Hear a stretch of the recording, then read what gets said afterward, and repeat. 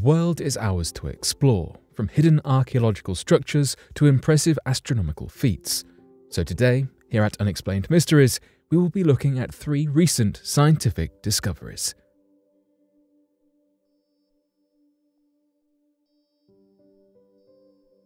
The genome of a human from an unknown population has been recovered from cave dirt.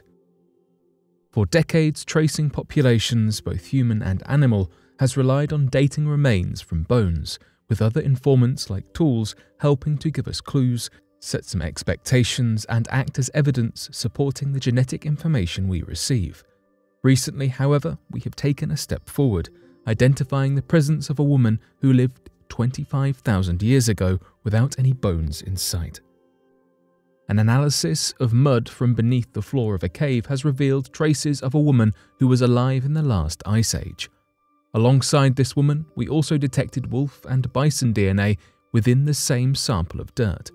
We do not have masses of information surrounding this group, though the woman, wolf, and bison represent a huge turning point in the field of archaeology, the ability to identify ancient populations without any bones having been preserved.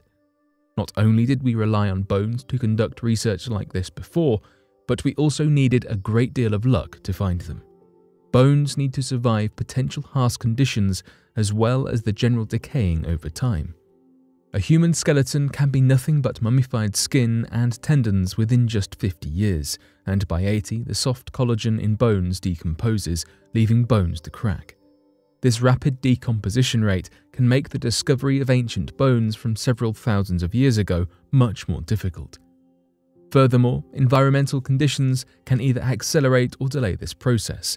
Not only do the bones have to survive, but they also need to be in a strong enough condition to preserve the DNA, as this is what gives us the information that can lead to breakthroughs and discoveries. Bones are not the only indicators of human activity in an area, however. Stone tools, for example, stand the test of time far more so than human remains. We have known for years that the cave in Serbia in Georgia was an area with lots of human activity used for thousands of years, and yet from these centuries of use, only a single woman's genome has been sequenced. The researchers led by evolutionary biologist Per Gilbert and archaeologist Ron Punhasi of the University of Vienna in Austria went to the Serbia cave looking for environmental DNA. They took 6 soil samples from which they found genetic material in mitochondrial DNA. This created a fragmented picture with pieces of a puzzle that needed to be painstakingly sequenced. A huge task, but one with rewarding results. Only a small portion of the woman's genome was found, but even from this small snapshot, researchers concluded she was a member of a previously unknown group of modern humans. The group is extinct but could be an ancestor to present-day humans in Europe and Asia, a link made through the comparison of the genomes. The wolf also represents a now extinct species, demonstrating the significant evolution and changes to wolves that occurred 11,000 years ago. The bison DNA has been tied to the living bison, though linked much more closely to the European and Eurasian bison over that of the North American bison, suggesting some point before the Serbia cave bison was when the lineage divided. The discovery that DNA can be preserved in sediment is a revolutionary discovery, with the ability to transform the way we conduct archaeological research forever.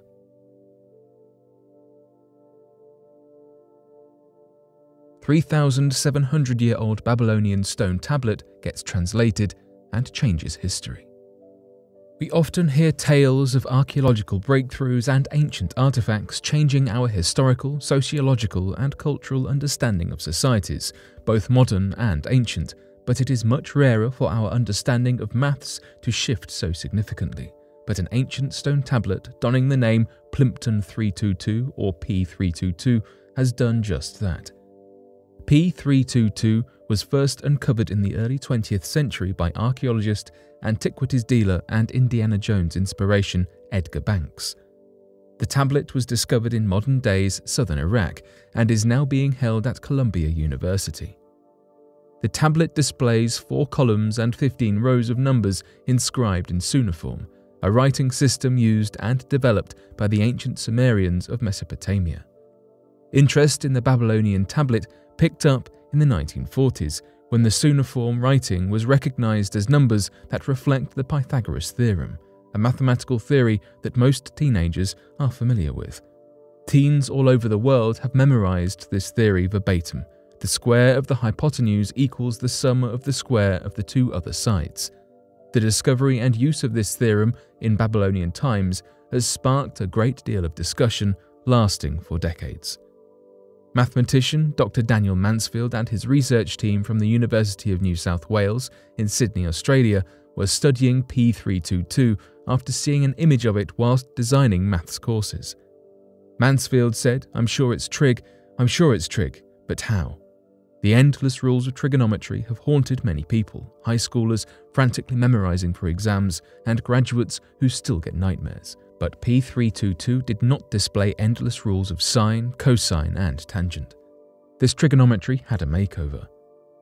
From the Greek astronomers who were long credited with first uncovering trigonometry to the modern-day usages, we have always used the rules of sine, cosine, and tangent, figuring out angles and approximate measurements, rounding up to make these complex numbers functional. But the Babylonian tablet could be telling us that not only was there another way all along, but that they found this way first, beating the Greek researchers to the punch by 1500 years. In this Babylonian approach, complicated angles have been replaced by ratios. Mansfield described P322 as a clean and easy way to use trigonometric table.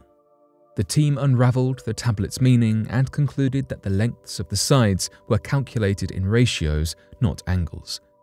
Mansfield discusses the revolutionary aspects to this tablet, explaining that whilst we may prefer to stick with angles and not shift the status quo, the outside perspective is amazing, reflective of an ancient society and a simpler approach to mathematics.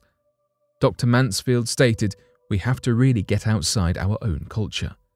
Matthieu Ossendriver, a historian on ancient science from Humboldt University in Berlin, reiterates the value of this discovery, pointing out that the angles we use are only approximate, giving us rough figures we have deemed close enough.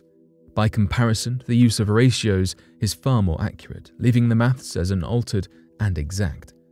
Despite all the excitement that came with this discovery, there is still a good deal of speculation surrounding the use of this table. Ossendriver explains that there is no proof that the table was utilized in the ways we use trigonometry today, despite what the research papers are claiming. Another much harsher criticism comes from science historian Göran Freiberg, who retired from the Chalmers University of Technology in Sweden. He emailed Science magazine stating the Babylonians knew nothing about ratios of sides. He instead believes links to trigonometry are purely coincidental. Despite other researchers' uncertainty, Mansfield and his team maintain their belief that P322 is an early trigonometry table and was used for architectural purposes, constructing palaces, temples, and canals. Whilst there is a good deal of speculation, the debates surrounding this 3,600-year-old tablet are becoming more exciting and more relevant. Could we incorporate ancient approaches into modern-day teachings of trigonometry? Only time will tell how practical the use of ratios is in trig, but we do know that the dreaded maths of right-angled triangles has been around for much longer than we thought. Largest megaripples on Earth from dinosaur asteroid found under Louisiana. Louisiana is known as a land of urban myths and mysterious happenings, but underneath Louisiana lies the largest ever megaripples ever found on Earth. These megaripples are 16 meters in length, which is equivalent to a 5-story building. They stretch 5,000 feet in width. The megaripples lie right underneath the Lat Lake and its near vicinity. Their geology implies that they formed directly after the extinction of the dinosaurs when the meteor that took them out hit the surface of our green planet. Data analysis revealed that these megaripples date back to the Cretaceous period of the Earth over 65 million years ago. Back then, the entire area had still been underwater. As for how the ripples formed, when the Chicxulub asteroid that destroyed the dinosaurs crashed into the Yucatan Peninsula, it caused a huge tsunami that formed the megaripples on the sea floor.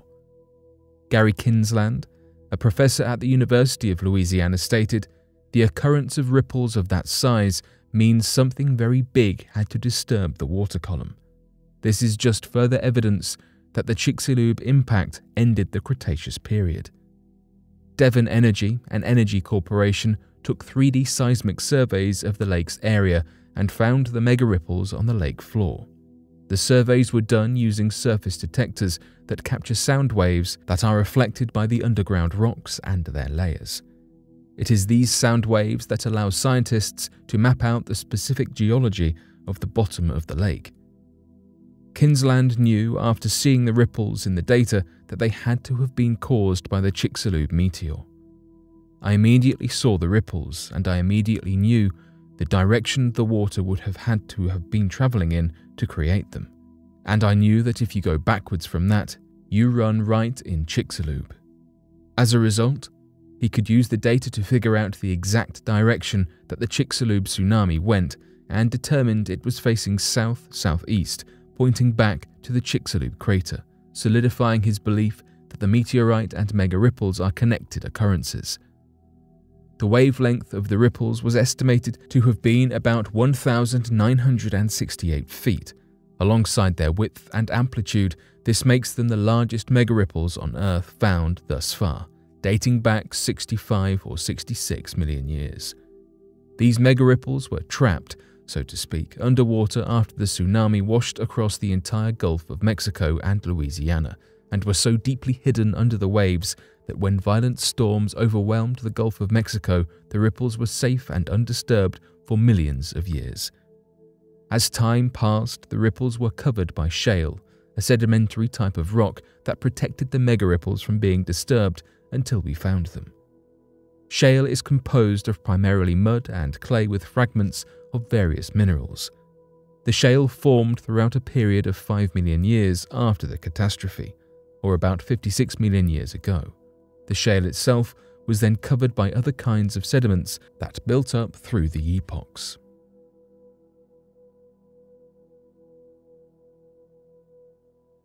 But what do you make of these interesting discoveries? Be sure to let us know your thoughts in the comment section below and help us by growing this community while working to solve these unexplained mysteries.